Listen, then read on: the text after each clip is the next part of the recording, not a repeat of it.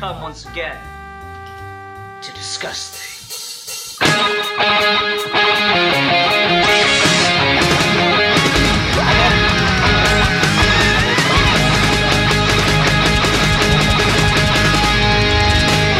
ahead and get started.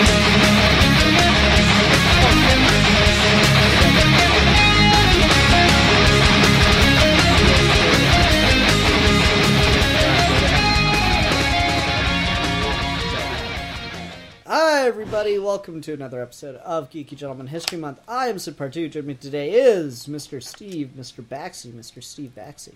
Hello! Yes. We are continuing Geeky Gentleman History Month, and this is, of course, the month in which we discuss the contributions that geeky gentlemen have made to history that have been ignored by biased educational system, except not at all. And we are doing character discussions this year on Geeky Gentleman History Month. So, Steve, what fictional character are we discussing today? Today we are talking about the disfigured Western bounty hunter from DC Comics, Jonah Hex. Indeed. Jonah Hex is a really interesting character and kind of like one of those fan favorites who just pops up every now and again. I remember he was just randomly in an episode of Batman the Animated Series and stuff like that. So, for those that don't know, Jonah Hex is a bounty hunter set in, DC's Old West, and he's kind of known as the greatest shot in the Old West, and he's capable of a bunch of other stuff. But being in DC, he kind of every so often deals with some just weird shit, and that's also just makes him really interesting. For some unknown reason, they gave him magical powers in the awful 2010 film. If you want our further thoughts on that, we actually did an episode on it, so you can go check that out. But yeah, Jonah Hex is just one of those neat little parts of the DC universe that really round the whole thing out and make it feel, just massive. Yeah. Because Jonah in particular hops through genres and timelines and stuff so much. He's very versatile, and we do a lot of stuff with Western characters out of context at DC, like Vigilante is another one, depending on which version you're talking about. On the note of the Jonah Hex movie, though, as bad as that movie is, it has one joke that was in the trailer, that was in the movie, that I will continue to love, and is the first thing that comes to mind when someone tells me Jonah Hex. He's sitting at a bar, and some jerk is like, "What happened to your face?" Then Jonah shoots him in the head and says, "Cut myself shaving. What happened to yours?" That's perfect. Yeah, that is a great Jonah Hex moment. I really, really do like that. And honestly, the Jonah Hex movie, you could not have more perfectly cast Jonah Hex, but yeah, they wasted it. Well, him or Thomas Jane, right? Josh Brolin or Thomas Jane. I mean, Thomas Jane, I think, could do a great Jonah Hex too, but Josh Brolin, you just think of, you just looked at him and he was physically perfect. Yeah, it's the same level of getting Patrick Stewart to do Professor X after seeing TNG for the first time in the 80s. Yes, exactly. One of the best how is it that some of my favorite casting for superhero movies often is, for some of the worst roles? Kelsey Grammer as Beast. God, that was so perfect. What a fucking awful movie.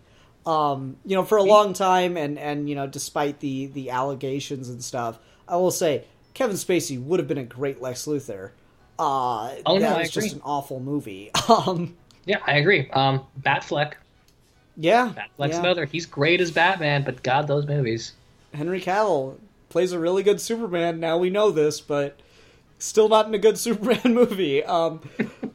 So yeah, it's disappointing because they often get some really good casting, and Josh Brolin was a great one. Yeah. But anyway, to center more on Jonah Hex, so one of the things I really like about Jonah Hex, I don't have a ton of knowledge about this character. The majority of my knowledge for Jonah Hex goes to the New 52 series All-Star Western, which I thought was just brilliant, and it annoyed me talking to people in the days of the New 52 who'd be like, man, New 52 really sucks. I'm like, but have you read All-Star Western? That's really good. maybe I would, but I'm just reading so much. But you're complaining about how so much of what you're reading is bad. Why aren't you reading All-Star Western? So I don't have like a ton of history on the character, but I read the New 52 series and I quite enjoyed that. And I've read him here and there ever since. And he's just one of those really interesting characters. Like you talked about the moment from the movie. The moment for me that like really solidified Jonah Hex was in the Justice League Unlimited, or is it just Justice League episode where they go back in time? That's Justice League Unlimited.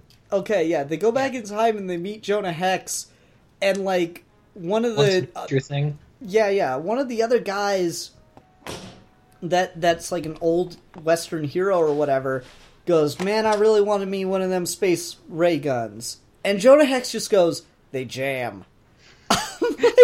Because he would know. Of course. Of course he's had experience with that. And, like, you know, he sees a pterodactyl and he's like, And they go, you don't find that weird? Seen a lot of strange things in my life. It's like, I just love how he's like the consummate stoic Western hero kind of thing. It's so perfect. Like, just the tone of Jonah Hex is one of those things where it's like, if you could just... It does not take a lot to get how to write Jonah Hex, and once you know how to write Jonah Hex, it's really hard to write a bad Jonah Hex story. They did it. They do it on occasion, but it's really difficult. I think part of the mechanic of writing a good Jonah Hex story is trying to stay away from the overly Hellblazer style magic ritual stuff like the movie does. Mm-hmm. So I've only ever read like two big Jonah Hex things. I read that 90s, was it 90s? It might have been 80s miniseries where he gets sent into a post-apocalyptic future and it's like Mad Max. And I read not All-Star Western, but the thing Justin Gray and Jimmy Palmiotti did before that, which was some of the issues of the Jonah Hex ongoing in like the mid-2000s. But for comparison's sake, Hex is really bad and really weird, partly because it removes him from that Western context way too much and tries to add a bit more of like universal importance to that character that I think doesn't work. I feel like sort of the unimportance and the simplicity of his storytelling is partly what makes him work in general. But there is nothing distinctly powerful or unique about Jonah Hex. He's just Jonah Hex, and he just doesn't give a fuck. Yeah, like he's a good shot, and he just doesn't care, and that's what makes him so like he's a good shot, and end of the day he wants to do the right thing. He doesn't want to be a bad person. Yeah, but he just doesn't care like who he hurts along the way, and if someone's an asshole, he'll do it. Like, okay, you ever heard this? Like someone joke about how it doesn't make any sense for the hero to ride away into the sunset at the end of a Western movie. Yeah. Jonah Hex, it makes perfect sense. That is totally in line with his... Like the joke is, oh, you wouldn't ride away at sunset because you're only going to get a mile or two away from town, then you're going to have to stop and camp for the night, and that's dangerous. You'd be better off staying the night in town. Like, no, it's like, that is totally what Jonah Hex would do. Jonah Hex would much rather be out away from people than have to be in town around them. Yeah, even if it's the classic Shane problem, right? Of like, he never wants to stay anywhere, partly for the risk of killing the people around him. Mm-hmm. I feel like the coolest parts of Wolverine get embodied really well in Jonah Hex. It's bizarre that Jonah Hex is not DC's Wolverine. I mean, I think part of it is, like, you can bring Jonah Hex out of his era, and, like, that was by far the most enjoyable part of the New 52 run, when he ran into Booster Gold in the Old West, and they were escaping a bunch of bandits, and they fell off a canyon, and Booster's only resort was to time travel them both into the future, but he lost hold of Hex along the way, and Hex just walked around the, present-day DC universe. God, that was so much fun. There was one bad issue in that whole section, and it wasn't even, like, bad, it was just, like, skippable.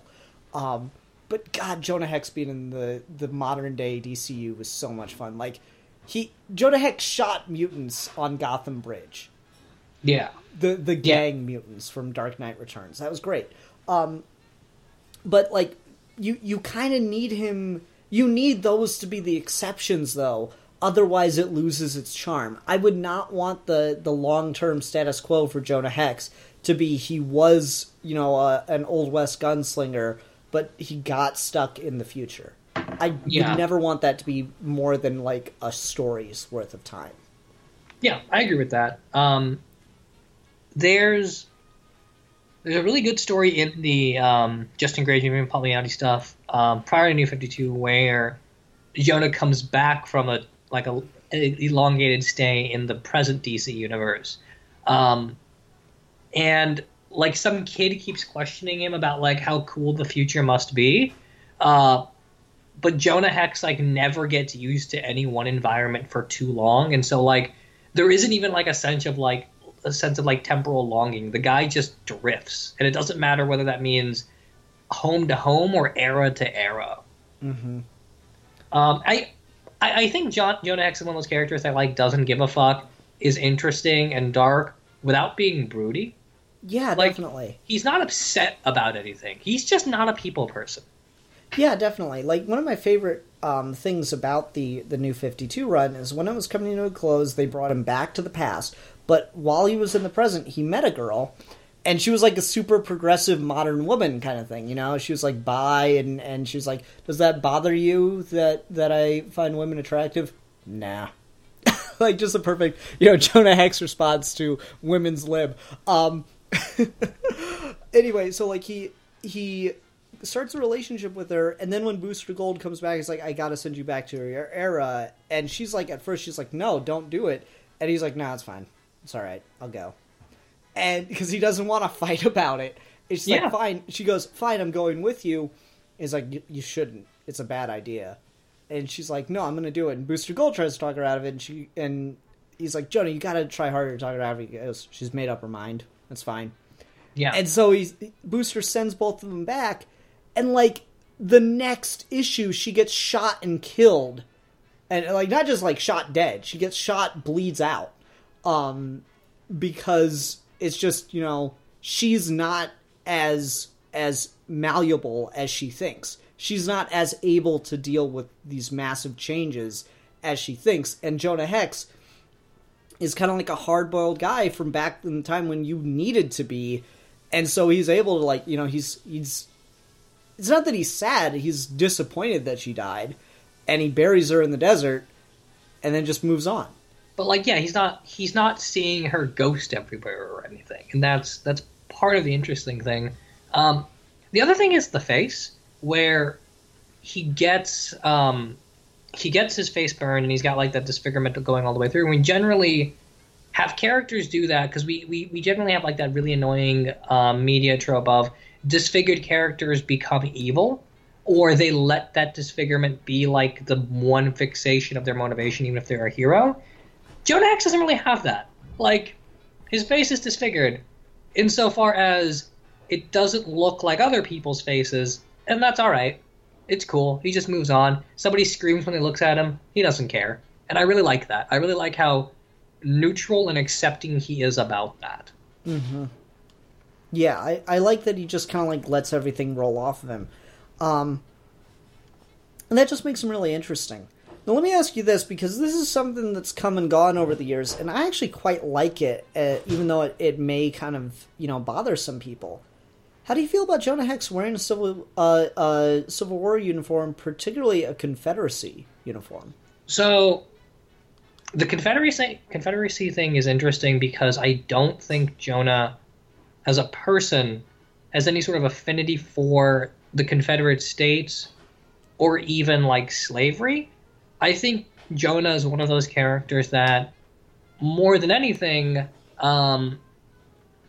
is just trying to protect his own, and so he gets wrapped up into the Civil War, and he keeps the uniform on, partly just because he doesn't care at that point. Like, I don't think his wearing the uniform is in any way an endorsement of the Confederacy, nor is it, like, reaffirming their values, because anywhere Jonah Hex has that opportunity to inflict Confederate values, like in a slave situation or something like that, he doesn't. Like, there are stories in the Justin Gray, Jimmy Pagliari stuff where, like, he breaks out of slave camps and shit like that.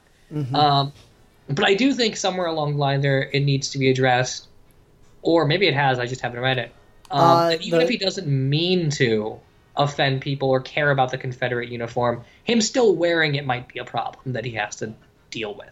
And, like, it's come up. Like, there have been people that saw him wearing it and assumed, like, he was a Southern, you know, like, clinger or whatever you want to call it, and they tried to, you know, fight him for that. And you know, he does what Jonah Hex does when someone challenges him to a fight. He shoots them in the face. And, you know, it's interesting at the beginning of the New 52 run, one of my favorite things about that, the reason I started picking it up wasn't because of Jonah Hex, it was because it was Jonah Hex teamed up with Amadeus Arkham, which was really, really fascinating and an incredibly unique idea that I never would have thought of. So in that, you know, in those first couple issues, Arkham analyzes why Jonah Hex is still wearing the Civil War uniform, and that's really fascinating. Okay, I'm going to have to read that. I think you've told me about this before. I just still have not read it, and it's been like 5 years. I tell everybody about this. It's this, and it's New Guardians. Green Lantern New Guardians were two of the best books from New 52. And it's not because they're, like, you know, astounding works of literature or anything. It's just like, man, this is, like, really solid writing. This is fun. This is enjoyable comic booking. Speaking of enjoyable comic booking, one of the things that you really enjoy in comics as a medium as opposed to other stuff is one-and-done stories. Jonah Hex is one of the best characters to structure one-and-dones around, just because nothing, like, drags on him at all. Even if you had a long-standing arc, he's not the type of character to be bogged down by it. Yeah, like, you can do, like, a 70-issue run with Jonah Hex, and he's kind of got that Batman thing of Jonah doesn't change. Yeah. Like, if you're writing Jonah Hex to, like, evolve his character and get him to some kind of, you know, place of catharsis or whatever, I don't think you're writing Jonah Hex very well. Yeah. Like, you know, we talk about how he's very stoic, he doesn't let things bother him. I think one of the brilliant things the New 52 did is, when he's in the future, he comes across an old traveling, like a traveling West show. It's like relics of the West kind of thing. And his girlfriend takes him in there. He's like, I don't want to be here. This is stupid. And they're on the tour, and then they come around the corner, and there's a glass box with his petrified body in there. And that was the one thing that really bothered the fuck out of him. And he didn't know how to wrap his head around it. He didn't know how it made any sense. Because he assumed he'd be in the future forever and all this other stuff. And it's just, that's a really, really interesting place to take the characters. Like, okay, what does bother Jonah Hex? And the idea of being, you know, dead and stuffed and mounted is the one thing that actually kind of got to him. Yeah. And I really liked that approach. I could not recommend that series enough. I thought it was a really, really well done series. But yeah, it's interesting to think of Jonah Hex as that guy. One thing we haven't talked about, like, you know, we've mentioned it, but not really gotten into the specifics of it, is Jonah Hex is one of those characters, you know, kind of came up around, like, I don't know when he was created, but I think he got popular in the 80s and 90s. And like, I think he's at least as old as the 60s or 70s, because he was part of that post Comics Code Authority cliche Silver Agey stories, like when Weird Western Tales came out and stuff like that. And All-Star Western was an older title around that era, and I think that's when he first showed up. I don't know what book he first appeared in, but it's from that era. Okay. Well, it's interesting to see that, because he doesn't obviously get very popular until the 80s, 90s, and that's when you start to get in, like, the ultra-violence era of comics, right? Yeah. And, you know, it's funny, you and I were talking about Batman Elmer Fudd before this, and the other Looney Tunes crossover they did was Jonah Hex and Yosemite Sam. And that one, on several levels, I did not like, but, like, one of the specific things about it was Jonah Hex is a very very violent character, and I was not okay with seeing that level of just like brutal graphic violence associated with the Looney Tunes characters. And it was hard to look at, Jonah Hex like scalping somebody while Yosemite Sam is in the log cabin and whatever. So like Jonah Hex being an incredibly violent character is one of those things where I think it actually really helps inform and make the character interesting, as opposed to like a Todd McFarlane Spawn thing where it's all there for the shock value. Yeah. So neither one of us has read like much Jonah Hex, but I think part of the fun of the character is that you can kind of like jump in anywhere just because there's enough material out there, and I feel like a lot of the good outnumbers the bad just because there's so much of it is one and done storytelling. Mm-hmm. Like I know I started picking up the issues of All Star Western. I just didn't read it when New 52 came out, and when I was reading the Justin Gage, Jimmy Palmiotti stuff, I started like in issue 15 of that. And just kept going. Yeah, it's a surprisingly jump-onable character where, like, Jonah Hex doesn't really have a villain, he just kind of has the typical Western story of he'll go into a town and there's a bad guy there, and Jonah Hex has to deal with it. Jonah Hex doesn't have, like, a super long-established canon, and that it really helps him in a lot of ways. Like, can you imagine if there was a Batman that, like, we left the Joker dead after issue 1, and like we kept printing Batman stories for 80 years? Yeah, no, absolutely. And I think Jonah Hex's lack of villains, because Batman grows and changes in stories and then just kind of returns back to status quo. You can do stories where Batman has to become a fundamentally different person in order to better himself. We just kind of return to where that is. Jonah Hex's lack of a coherent rogues gallery makes that sort of long-term reflection really hard, if not impossible. Mm-hmm. And so sort of like that stoic keep moving on, not being anchored by setting or even villains, so even by like the conventions of his own story help that characterization. Like there is no anti-Jonah Hex. Mm-hmm. What would that even mean? Yeah, like any character that you'd introduce, Jonah Hex is the Frank Castle type. He's not going to leave anyone that's antagonistic to him alive. This is the Old West. He could get away with shooting someone dead over nothing. Yeah. The guy called you ugly. That's a dick move. Probably doesn't deserve to die for that, but what's anyone going to do about it? Yeah. Yeah, absolutely. I know he showed up in one of the episodes of Legends of Tomorrow, but I feel like at that point I was so checked out of that show I don't even remember if it was a good episode or not. I might have to watch that just to see another live-action Jonah Hex. Do you remember who played him? I don't remember his name, but he's the guy from... Shit, what is it called? Have you ever watched that show, what is it, Finding Graceland? No. He's from that old 90s thing. Interesting. Yeah. I remember liking the actor, but I don't remember anything about his appearance in that show just because it's such a bad show. Yeah, fair enough. I don't know. I might just Google that and watch that episode for the hell of it. Yeah, go for it. Thanks, Steve. Now that I have your approval. You'll have to check with me if they're going to watch Legends of Tomorrow. I mean, I feel like that's one of those things where I almost wish Bobby didn't work like third shift, so because I would love to watch that show with somebody and just do like live commentary of it or something. That'd be so much fun. Yeah. I'm just looking through the Wikipedia listing of Jonah Hex trades. I kind of love all of the trade titles because they're kind of like classic Western, almost James Bondy titles, like Bury Me in Hell, Counting Corpses, Only the Good Die Young, Guns of Vengeance, Faces Full of Violence. Yeah, right? There's such kind of like classy Western titles. I love it. Yeah, I really wish the Jonah Hex movie didn't suck, because I would have loved for my dad to get into Jonah Hex, because he was big into Westerns. Does Jonah Hex kind of prove that Westerns never really died? They just slowed down? Because I always thought it was dumb to say Westerns died.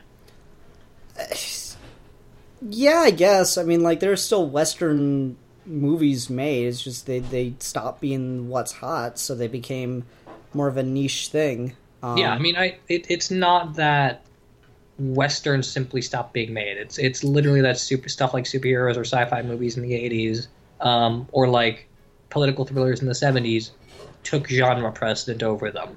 That's all.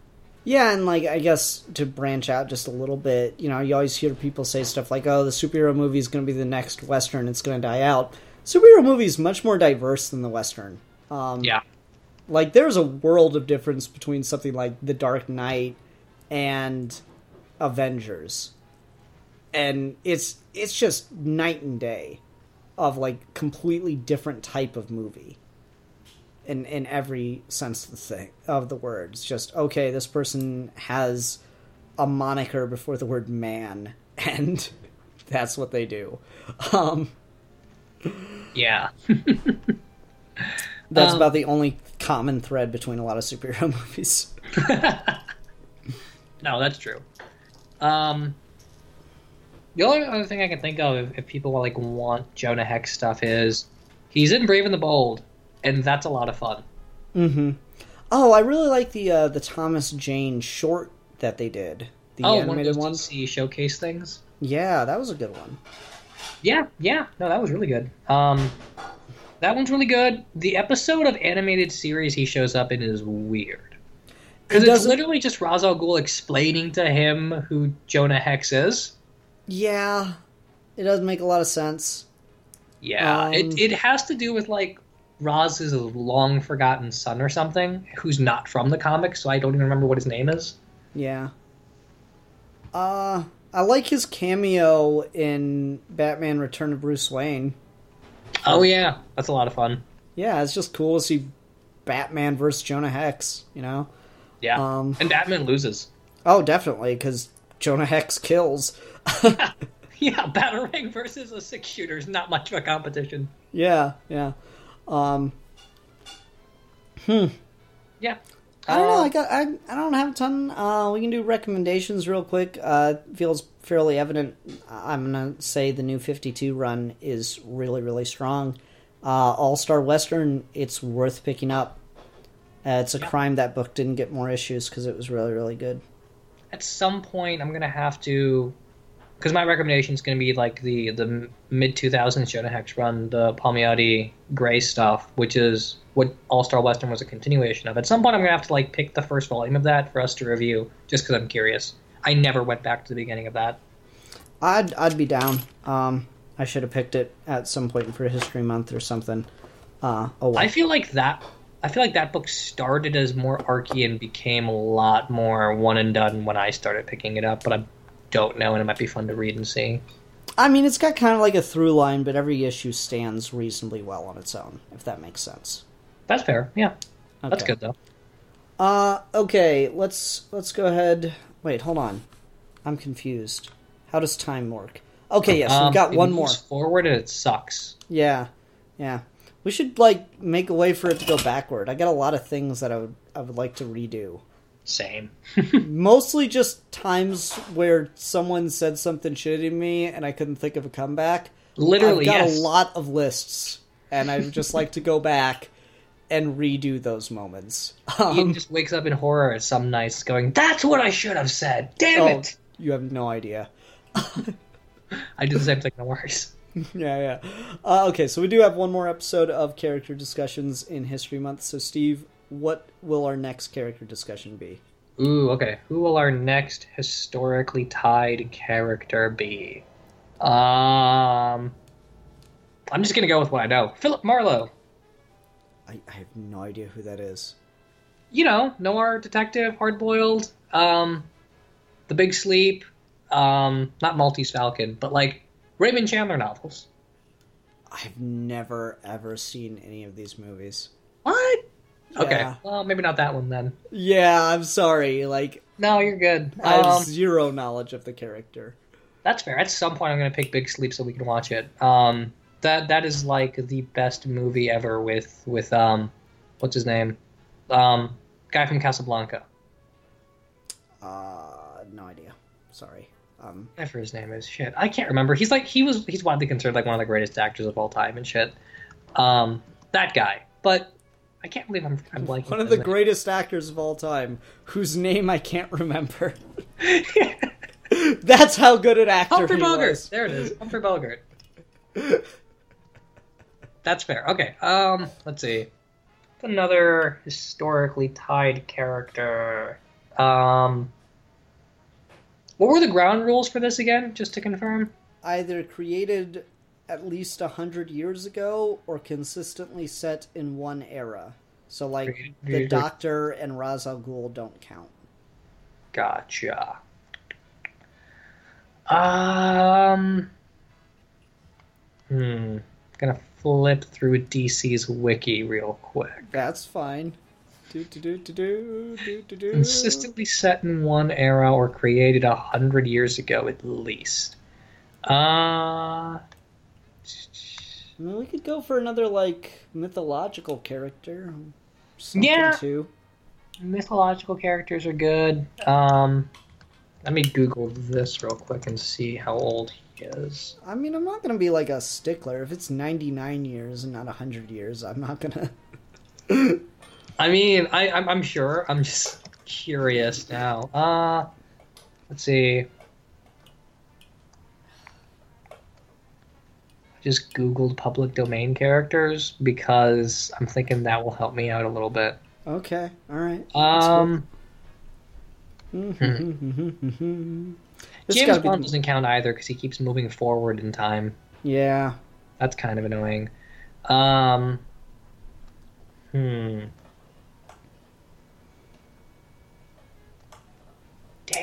else do I know? I mean, I could probably get a guest to come on if you want to do, like, King Arthur. I'd be down for King Arthur. Okay, my sister used to read a lot of King Arthur. Let's go with King Arthur. Yeah, I'll see if Ruben's around and if he can do an episode. We might have to work scheduling a bit, but we'll see what happens with that. All right, everyone. Thanks very much for watching. Till next time, I'm the Philosopher. I'm the Exile. And we are your geeky gentlemen, and we will be discussing things.